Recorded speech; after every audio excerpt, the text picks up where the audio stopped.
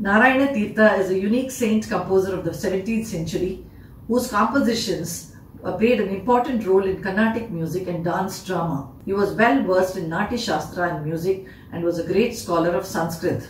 Narayana Theerthar was the author of the famous Sanskrit opera Sri Krishna Leela Tarangini.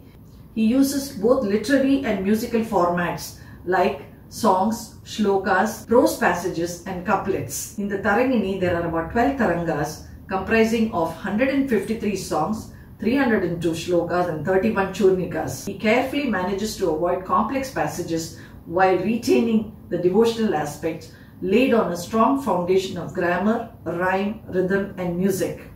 His other works include 15 books and 2 operas. Narayana Teertha's compositions still today form an integral part of the Indian classical dance, especially Kuchipudi, the Bhajana Sampradayam, and is also sung on concert platforms.